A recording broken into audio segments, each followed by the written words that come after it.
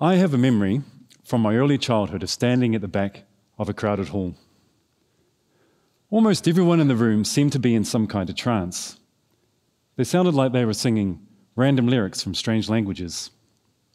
Their voices were loud, their arms were outstretched wide towards the ceiling, with heads tilted back and swaying from side to side. There was a band playing music without a melody, and a drummer was tapping a cymbal to make the sound of swelling waves. It could have been a jazz odyssey, except the crowd seemed to like it.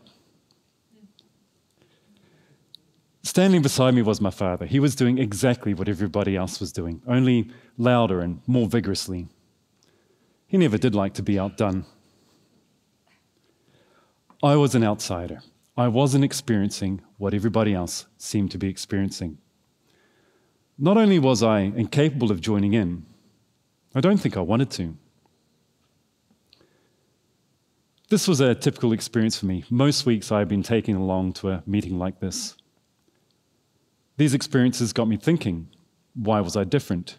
Was it something about me? Perhaps it was something about them. This sparked my interest in the relationship between beliefs and how we think about evidence. There are two questions I've been thinking about for most of my life. The first question is, how can two people look at the same evidence and come to opposite conclusions? The second question is, why do people respond to evidence so differently? Well, what I mean by this is some people are very easily swayed by weak evidence, and other people seem immune to strong evidence.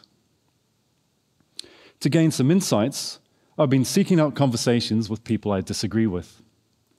At first, these conversations went terribly. They would descend into arguments where we threw evidence at each other, even to the point where we became incapable of listening.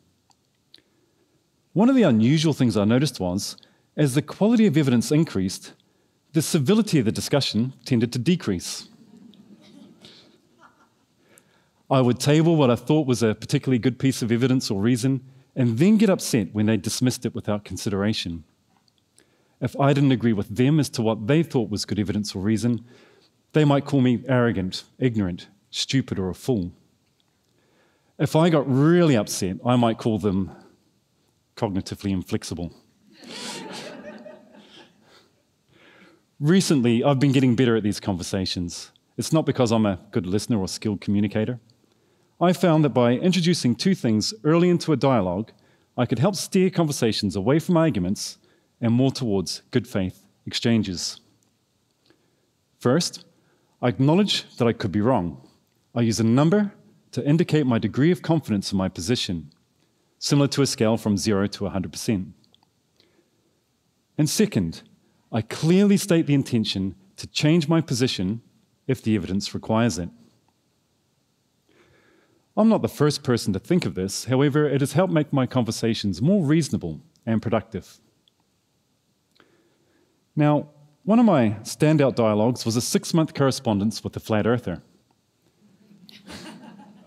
It was more enlightening than productive. The difference in our worldviews was so polar opposite, we couldn't even agree on the number of poles.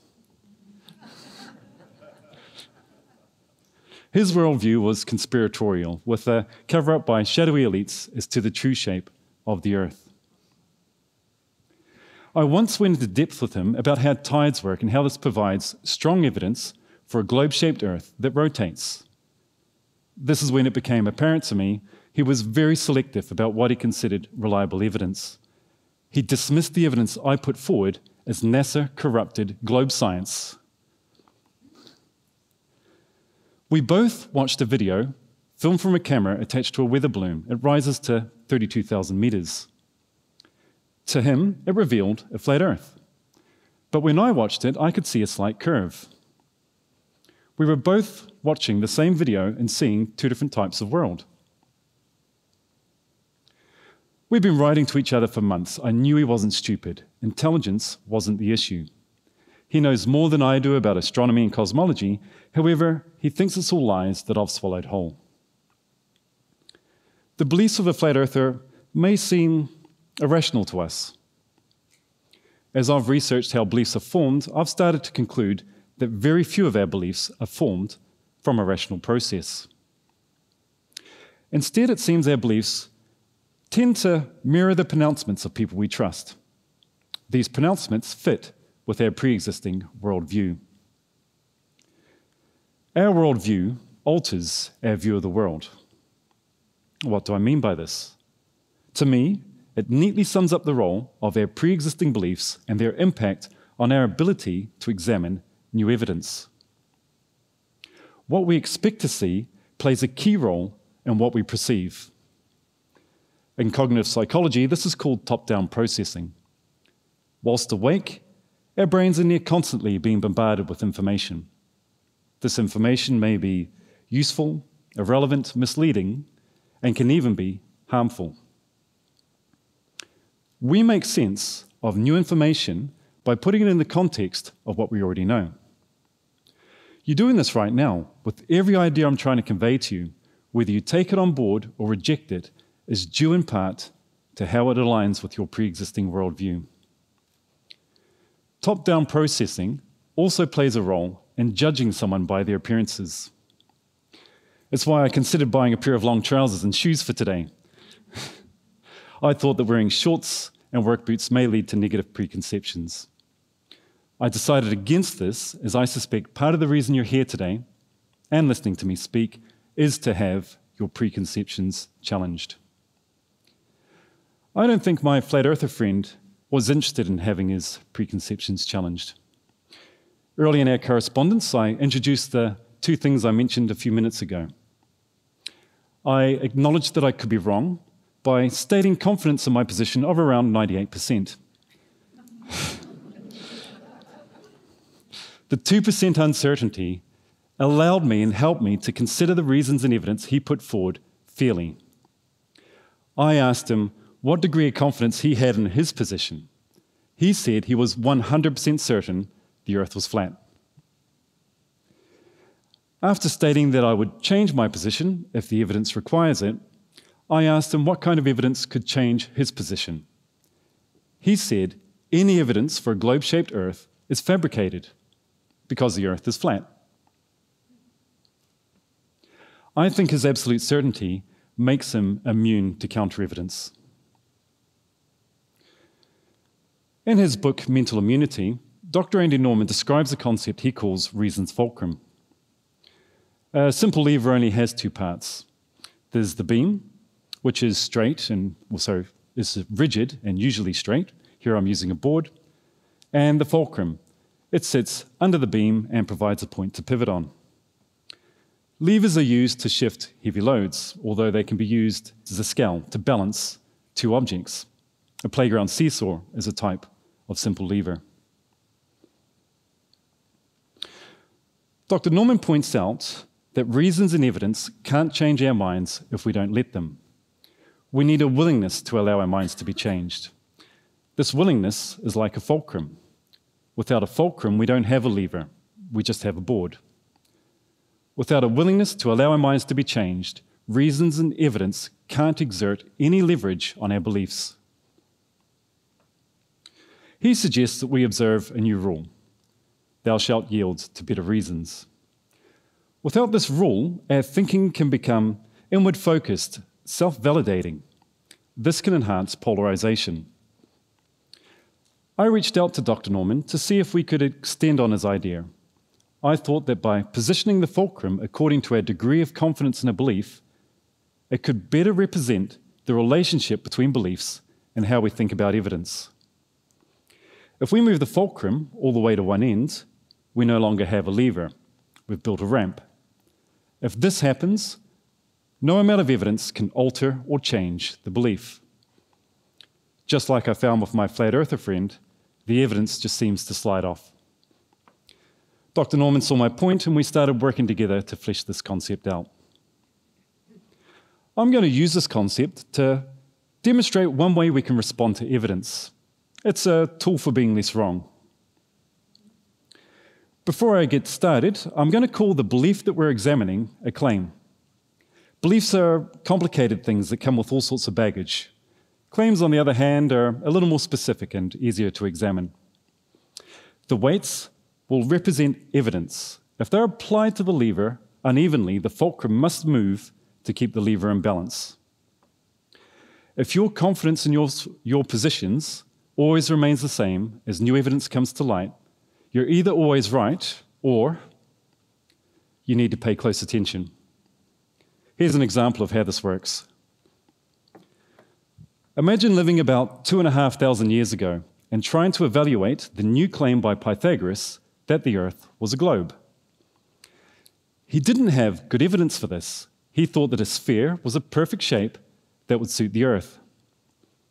If this was the only reason to think the Earth was a globe, it could be reasonable to think the Earth was probably flat. Not long after, Empedocles observes a lunar eclipse. He notices that the shape of the shadow cast on the moon by the Earth was the kind of shadow cast by a globe. Now, this was a really strong piece of evidence, strong enough for us to go from thinking the Earth is probably flat to being unsure. To make this as simple as possible, let's say, at the time, the evidence for and against the claim that the Earth was a globe was exactly the same. I'm representing this by two weights of the same mass.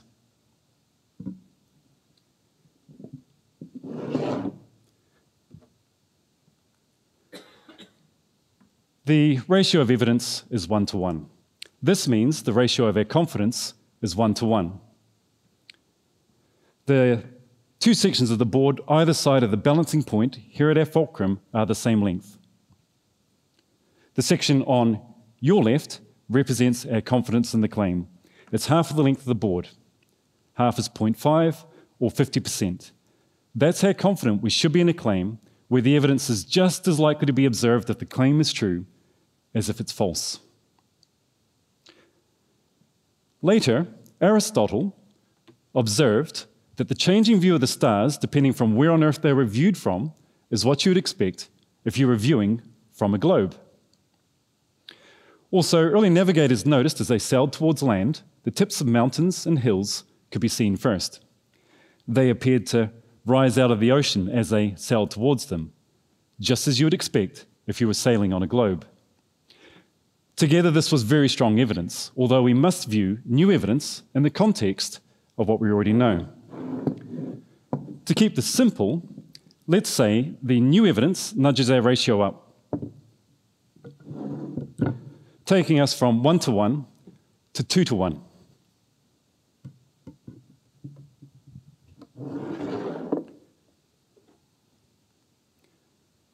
This means that the evidence is twice as likely to be observed from a globe-shaped Earth than from a flat Earth. The ratio of evidence is 2 to 1. So the ratio of our confidence is 2 to 1. The section of board on the left that represents our confidence in the claim is 2 parts of 3. 2 out of 3 ain't bad, but it is approximately 0.67 or 67%. That's how confident we should be in a claim. If it's twice as likely to be observed, the evidence is twice as likely to be observed if the claim is true than if it's false. Obviously, as time goes by, the evidence for a globe-shaped Earth accumulates. When I said I have a confidence of about 98%, I'm saying I think the ratio of evidence is approximately 49 to 1. Now, what I'm about to say contains some technical terms. Don't worry if you can't follow it. It's going to take about 40 seconds, and then I'll begin to sum up. What I've demonstrated is the Bayes factor expressed as an odds ratio. The weight on your right is the probability of evidence given the hypothesis multiplied by its prior. The weight on the left is the probability of evidence given the null multiplied by its prior. The position of the fulcrum gives us our posterior credence in our two competing hypotheses. Just as with the lever, Bayes' theorem stops working if we set our priors to 0 or 1. When I said our worldview alters our view of the world, it's just another way of saying our prior affects our posterior. Okay, that's the technical bit out of the way. As a child, I hated feeling like an outsider at all the meetings I was taken to. There was a period in my late teens and early 20s where I tried to fit in, and I joined the membership of a a fair few of these groups. At least one of them could have been defined accurately as a cult. Then there was a period for years where I was openly hostile towards groups of people who had beliefs that I didn't think were supported by the evidence. Now, when I apply the principles that I've been talking about, I've found I'm enjoying the company of people who I disagree with and have beliefs that I don't hold. Sometimes I even go along to their meetings, still trying to gain insights into those same two questions. How can two people look at the same evidence and come to opposite conclusions? And why do we respond to evidence so differently? I think a big part of the answer lies in two very simple things. First, a willingness to change our minds. And second, avoid absolute certainty. Our worldview alters our view of the world. I propose by allowing a little uncertainty into our worldview, our view of the world can become a little more panoramic. Thank you.